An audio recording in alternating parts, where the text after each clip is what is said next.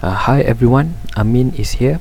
So for this lecture 3, I divide it into 3 parts, but this video is only going to cover on the first part, while the rest will be covered in the normal class hours. So this can save a lot of time and can be a good reference when you want to refer back for this topic. So for the first part, it will be the seismic wave. And I know most of you already have a good knowledge about this matter, since this topic was being taught last semester in fundamental of geophysics. However, as we know, refreshing is not a bad thing, and we can go back to it casually, I guess. So we move on. Okay, here we throw back what we have learned last time, which was the elastic properties or elastic coefficient, which consists of Young modulus here, Poisson's ratio, Buck modulus, and rigidity modulus. Again, the Young modulus is counting on the ratio in a single deformation or strain direction, while the Poisson's ratio is for two ways strain direction deformation, considering width and length. For the Buck modulus, we have to take note on the ratio change in volume or volumetric change, which considering the width, length, and also height. Last but not least, we will have rigidity modulus, which is the change in angle between two original perpendicular line, known as rigidity modulus. Sometimes we call it as shear modulus, in which mostly deal with secondary wave propagation. So we move on the type of seismic wave. So as been informed earlier, we're going to focus on the type of seismic wave here. So basically, seismic wave are parcels of elastic strain energy that propagate outward from a seismic source, such as earthquake or an explosion. So sources suitable for seismic surveying usually generate short-lived wave strains known as pulses that typically contain a wide range of frequencies, as explained in the previous lecture. So if you remember, so there are two groups of seismic wave: the major one, which are body wave, and also the surface wave. So body wave can be later divided into two, which are primary wave or P wave and secondary wave or S wave, while surface wave also consists of two types, namely Rayleigh wave and Love wave. So seismically, different type of wave move at different way of propagation at different velocities. So we're going to take a look about the rough behavior on each wave on the next slide afterwards. So as been informed earlier, so different type of seismic wave move at different speed or velocity.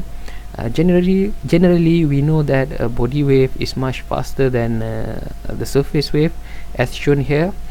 This is an earthquake, so just let's guess that this is an earthquake happening here, and the seismograph result showing how the detection of arrival of each wave. So now we do have P arrival, S arrival, and surface wave arrival. So still sorry, so P wave is always the fastest wave, while the second wave comes later, I mean the secondary wave, and more or less after 30 minutes after the impact, the surface wave arrive. So the surface wave here consists of Rayleigh wave and the Love wave. It's very difficult to distinguish between these two wave of surface wave here. However, we can determine the arrival of Love wave and Rayleigh wave in a simple calculation. Later on, I will show you how. Maybe on the next part of this lecture. So take a look at this graph. Here, the time gap between P wave and S wave is gradually increased as the distance from the distance increase as well. So this is also happening to the surface wave.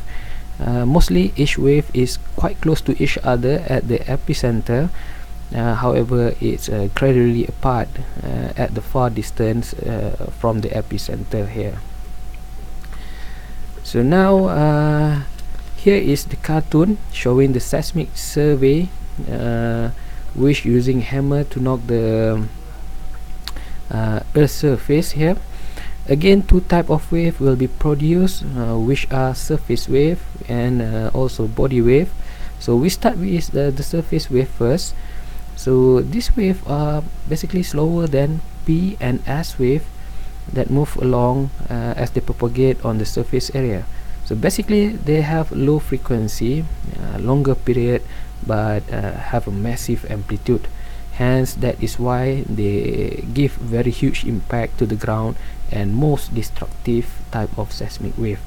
However, the wave oscillate and the amplitude will reduce as they go down deeper, meaning that they are very tremendous on the surface, but have a little bit gentle as they go down. So body wave of two types here can propagate through the body of the elastic solid and they travel through the inner layer of the Earth. So the velocity of P and S wave can be determined from the density and elastic coefficient of the material that they travel through.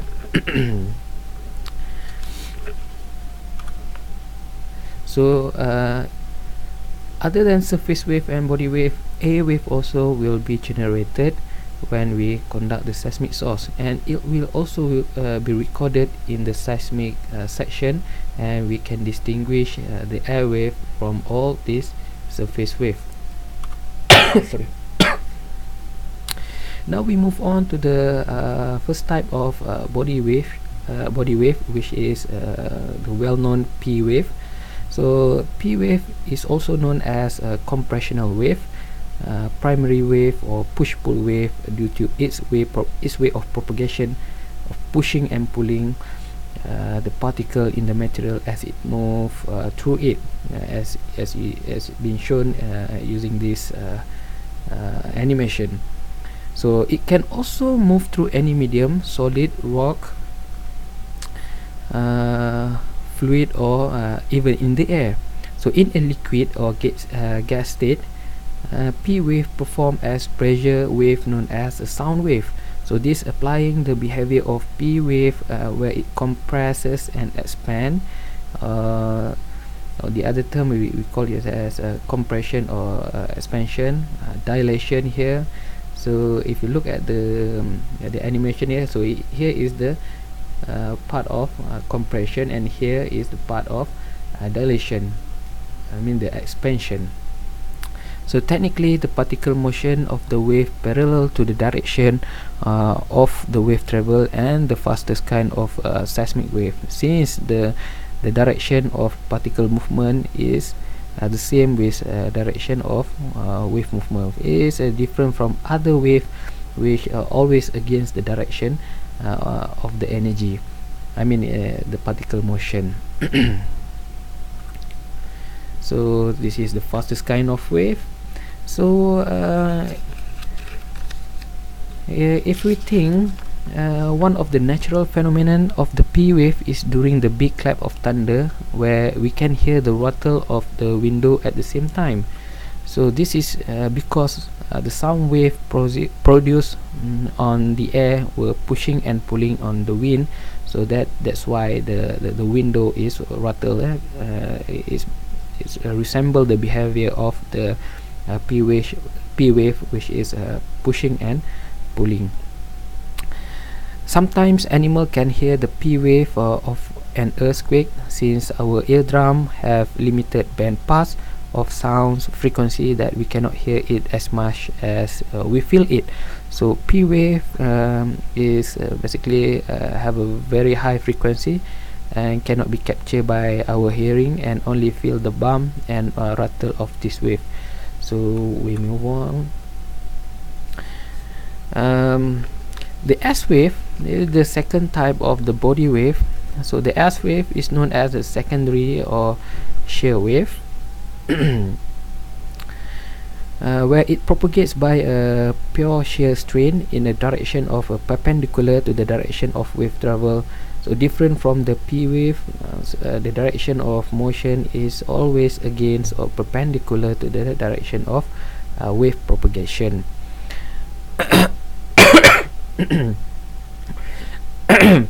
So P wave trigger the particle move parallel to propagation direction, while S wave trigger on the particle to move perpendicular to wave direction.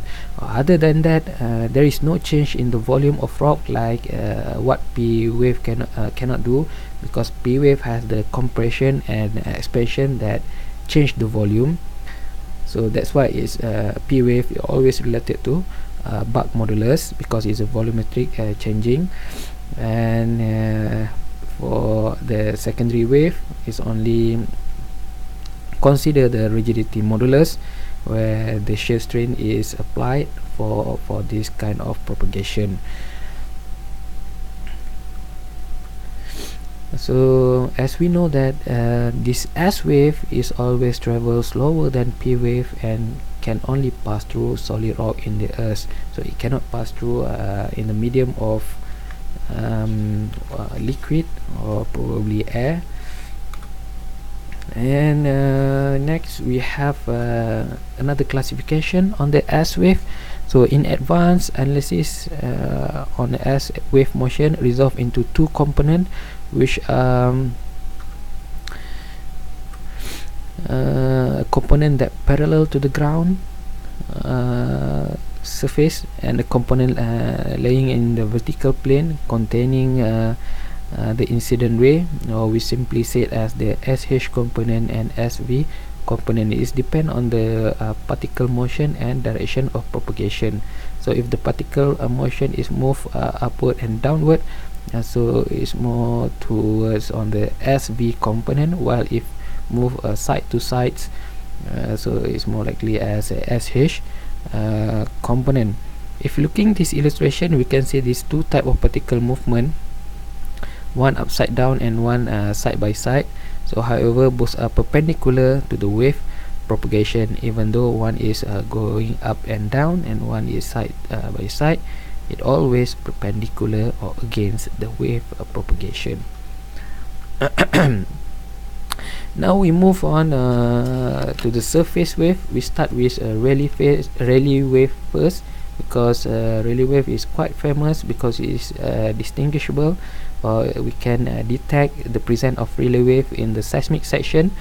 So we normally call the section or the part in the seismic section as a ground roll. So they roll along the ground in a similar way to how ocean wave propagate. In seismic processing, Rayleigh also known as ground roll, again due to its roll along movement in a similar way of the ocean, and a kind of coherent noise that easily spotted in seismic shock gather profile. So the shaking felt from the earthquake is mainly due to a Rayleigh wave, I mean the surface wave from the Rayleigh wave. So about the particle motion here, sorry, it is obviously in retrograde or being elliptical in a plane perpendicular to the surface and containing the direction of propagation. So most importantly, the amplitude of the Rayleigh wave decrease exponentially with distance from the surface.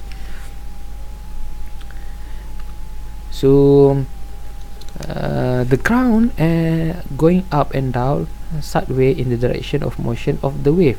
So they have a propagation velocity lower than the secondary wave, and in a homogeneous half space they would be non-dispersive. In practice, Rayleigh wave traveling around the surface of the earth are observed to be dispersed, their waveform undergoing progressive change during the propagation as a result of the different frequency component here, and traveling at different velocity. So this dispersion is directly attributable to velocity variation with depth in the Earth's interior, and indeed analysis of the observed pattern of dispersion is powerful method of studying the velocity structure of the lithosphere and asthenosphere. Move on. We move the last wave from the surface wave, which is again love wave. So in a layered solid of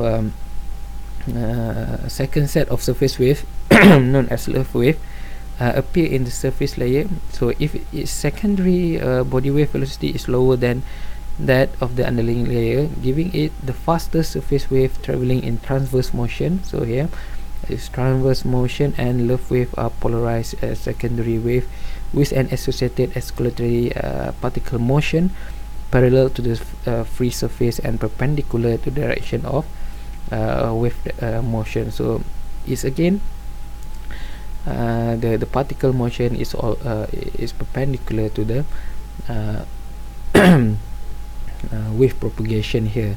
So here, let's say here is the wave propagation, and here is where the particle motion take place. Different from the SH component of the secondary wave. Secondary wave is still go towards interior of the earth. However, for the love wave is only happen on the surface of the earth. So the velocity of love wave are intermediate between the shear wave velocity, I mean the secondary wave of the surface layer, and that of a deeper layer love wave are inherently dispersive. To summarize, all in all, this wave propagation classification need to be understood, as these are the basic challenge in seismic method. I hope you enjoyed this boring video. Until we meet again on the second and the third part. Thank you.